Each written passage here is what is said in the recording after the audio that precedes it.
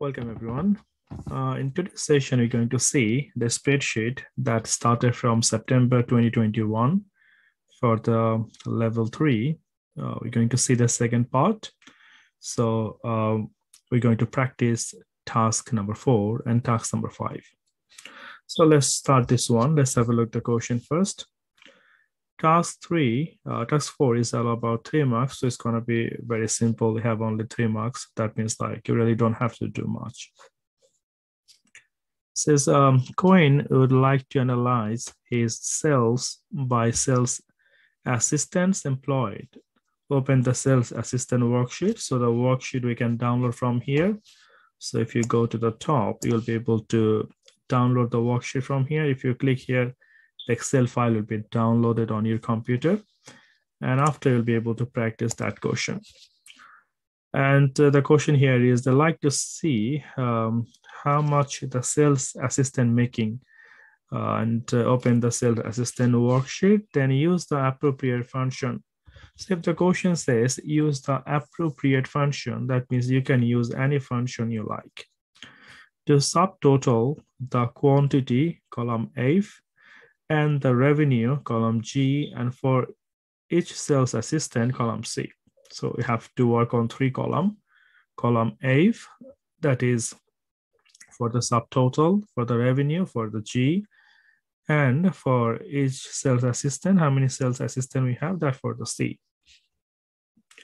Adjust column to a suitable width so all the text is displayed. So basically they are saying like you need to make sure like the column have enough space so that you can see everything. So it displays everything. So let's have a look the worksheet we have, and we'll try to solve this question. So we can see here they are saying sales assistant. This is the tab they asked to open, and after that they said we have to make the total of the column G, that is the revenue, and we have to make the total for column F, and the F is all about the quantity. And also who is the sales assistant, the name with the column C. So we need to see how much sold or how much revenue made by which sales assistant.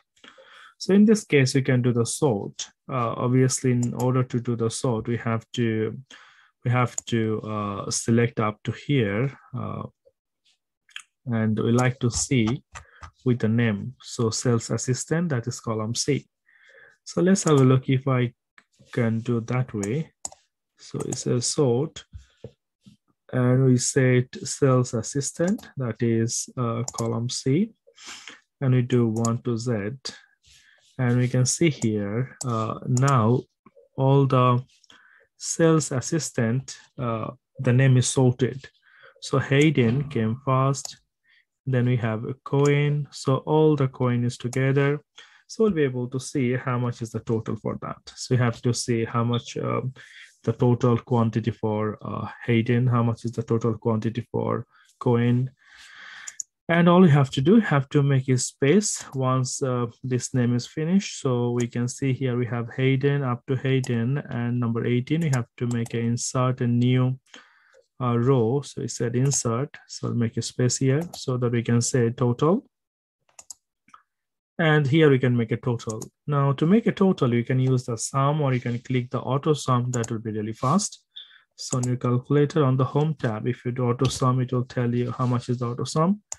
And we can just drag to see how much is the total revenue this person make. So we can say total for Hayden. And so we can do the same thing for Cohen. So it's the total for Hayden. We can do the same thing for Cohen. So it started from here. We have a Cohen up to here. And we make a space. So make the sum and drag this one. Total for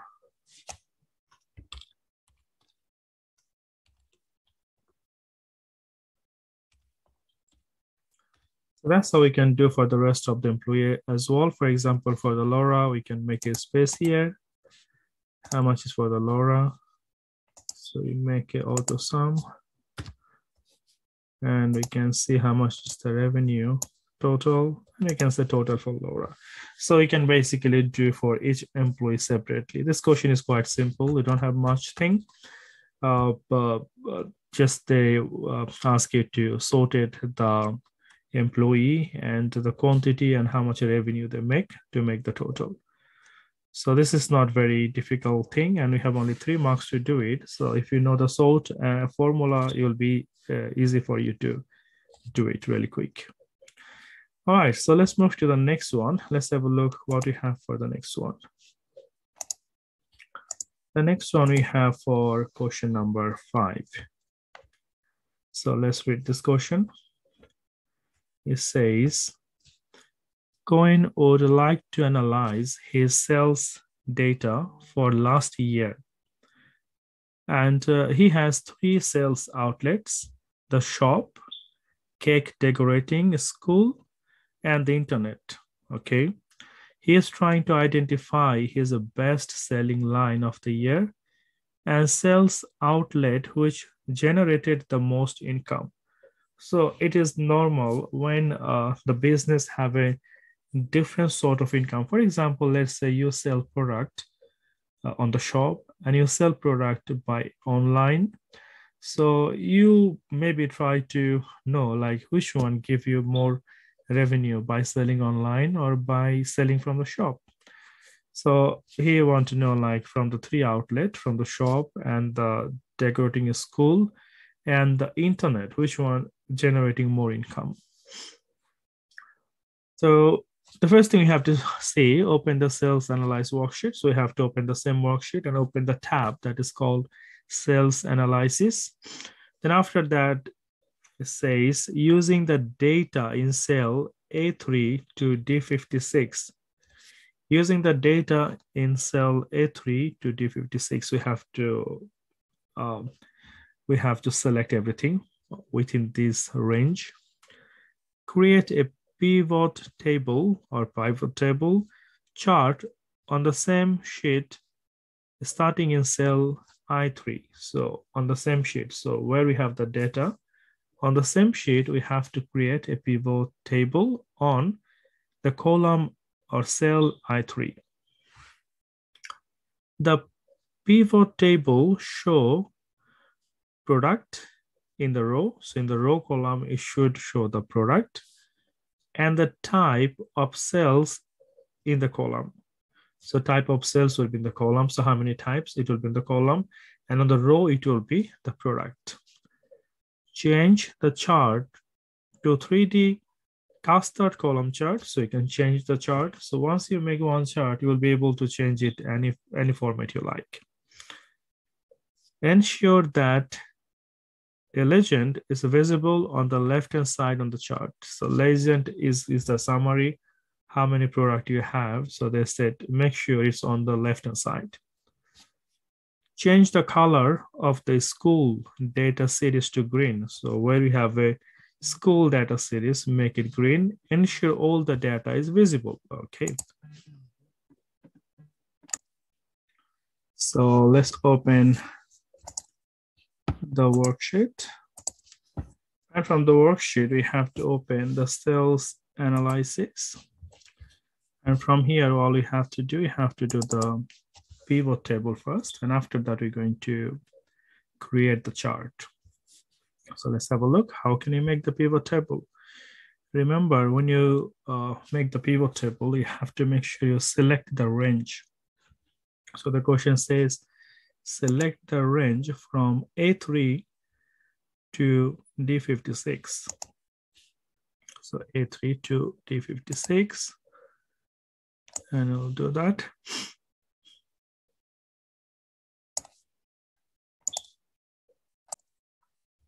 And obviously, like after the selecting, we can go to the insert.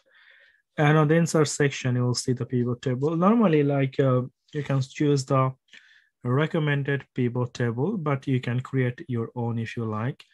we'll go with the pivot table. And it says where I like to create the pivot table. We like to open a new worksheet, or want the same sheet where I have my data. So I'll choose the existing worksheet because the question said create the pivot table on the I3. So I'll select here. So I want my pivot table there. And after I press OK, and the table will be created there. And after, we need to see some more information. The question said keep the product in the row and the type of cell in the column. So let's go back there. So we said keep the type on the row. So let's say we'll go to the row and the product is on the column and the revenue. Now, sometimes, obviously, like it's very important to see how actually this works. So if you change it, by the same time, it will change everything as well. So let's see if we change this one. So product will be under the row and the sales time will be on the column. So this is the question asking to do. But you can always change the way you like to do, you like to represent. On the row, we showing all this product, cupcake, the flapjack, and the pop cakes. But we have here the revenue. In the revenue section, the value section, sometimes, obviously, if I off it from here, you'll see it will be gone. But if I click the revenue, it will come there. Sometimes what happened on the Excel, sometimes it is set up not with the sum. Sometimes it's set up with a quantity. So if you don't see the same figure, you will need to check yourself. So how you check, you click here and you click on the value setting and you need to make sure it is selected on the sum, because by default, some Excel, they select the count. So in this case, you can see it will show only the number, not the total. So you need to make sure the value setting is always with the sum. So it will give you the total amount. So as soon as we have it, the next point we're going to talk about, that will be the chart, pivot chart. Now the pivot chart, you can click here. As soon as you open the pivot table, the pivot chart will be open on the right. So you can click here to see what is the pivot chart we have here. And the question said to open a custard column. So that is a 3D custard column. So let's have a look which one is 3D custard column. And you can see this one is a 3D custard column. So open that. You can move the way you want the chart. There's no problem for that. So this is the custard column pivot table chart. And after this said, the question said some information. If you remember, they said we have to move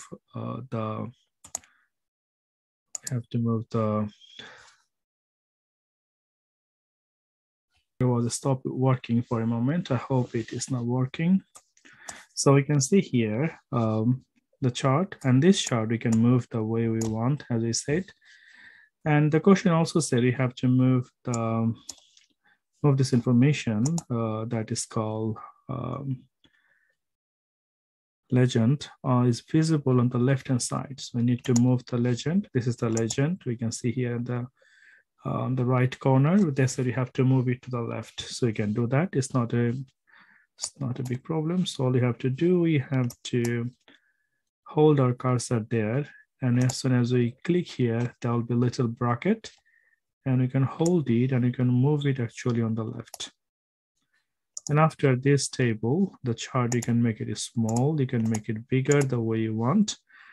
Let's say we'll try to make it a little bit bigger first.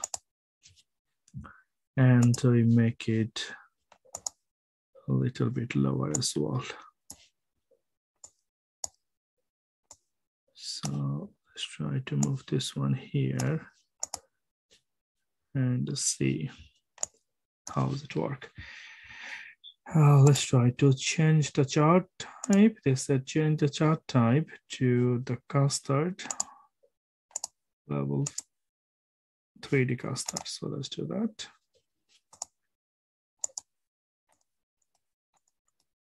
So we can make it a little bit smaller, and we can move it to the left and right, any side you like.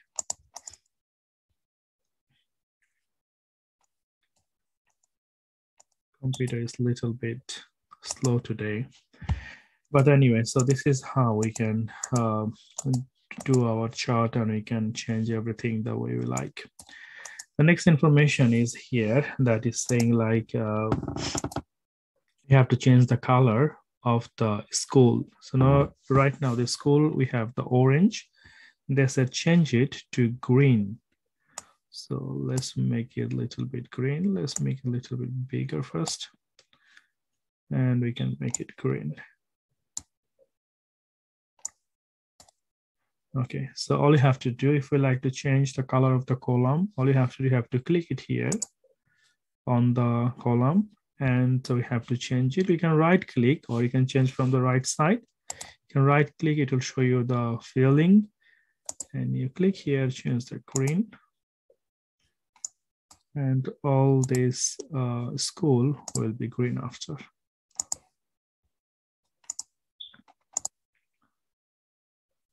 All right, we didn't change that. We're supposed to change the school. So let's change that.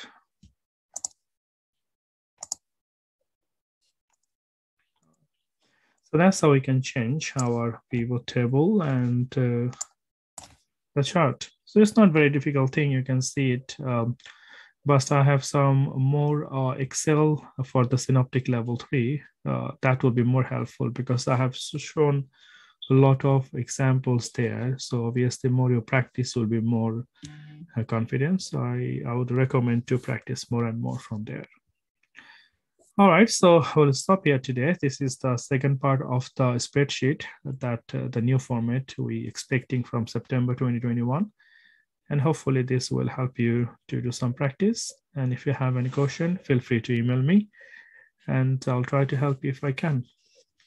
Thank you for watching the videos, and also sorry for the distraction we have during the recording because of this hanging some software here.